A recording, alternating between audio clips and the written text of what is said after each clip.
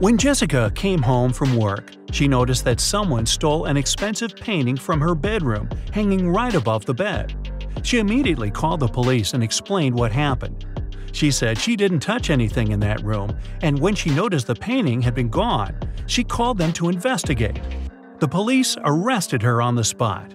Why did they arrest her?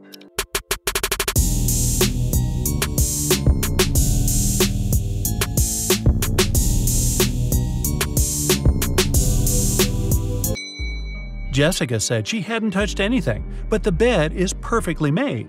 If there had been a robbery, the bed would have been a mess. It wasn't possible to get the painting without stepping on it.